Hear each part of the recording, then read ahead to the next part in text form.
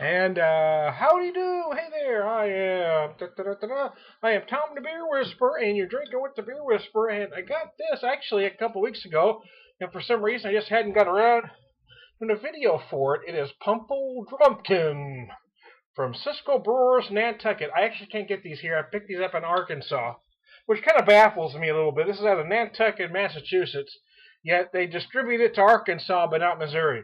I'm trying to figure out the logistics of the map that the distributor gets to Arkansas before it gets to Missouri from Massachusetts. I'm not figuring that out, but nevertheless, that's what it is. So let me pour a little bit here, and I'll read some. Pours very nice. I hadn't had this before. I'm kind of past the point of pumpkins, but since I hadn't had it, I really wanted to give it a shot. It's 6%. It's got beautiful aromas. You certainly can smell some spices. It's almost got a smell like salty caramel. Let me read from their bottle here. I've looked at their website. Website doesn't say much other than it's 6%. On Nantucket, a pumple named Drumkin brewed up some great ale with his pumpkins.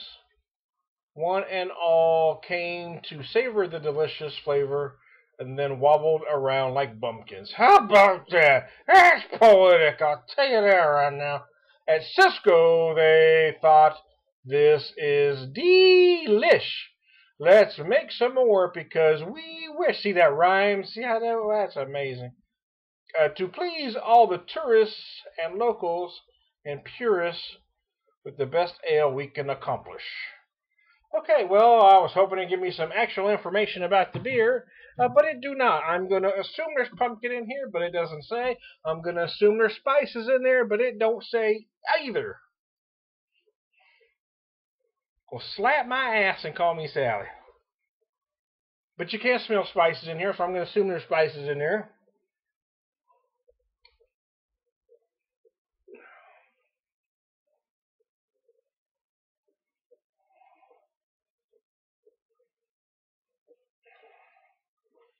Tasting a little cinnamon, maybe. I definitely taste some nutmeg. That's apparent. It's nice. It's good. It reminds me a little bit of Mother's Mr. Pumpkin.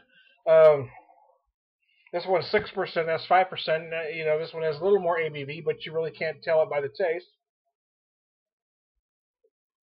There is a bit of a salty taste to it that I find very interesting.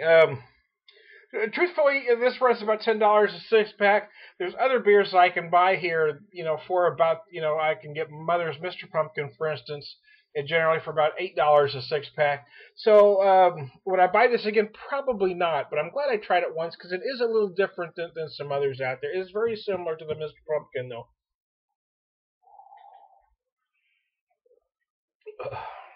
But it is nice to try something. Well, truthfully, I've got a few bottles left, and I'll probably end up drinking them. But I may use one bottle or two, you know, to marinate something or other, because I really think this would be an awesome marinade on a holiday something or other. You know, it'll be good on poultry. I think it'll be good on ham.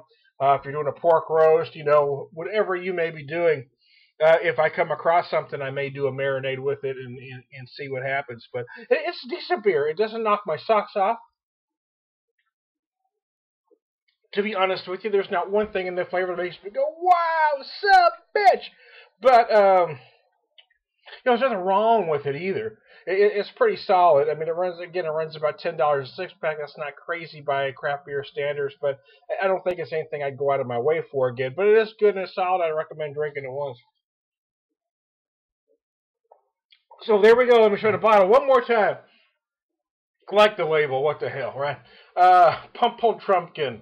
Ale brewed with pumpkins and spice. Oh, it does say that. See, now if I'd have read that whole label. See, my glasses hadn't focused in when I first picked it up. I was reading that, right? But it does say brewed with pumpkin and spices, son of a bitch. So I was wrong, damn it. It does say right there on the label. I just hadn't read it yet. So there you go. There you go, and there you go. I'm Tom the Beer Whisperer.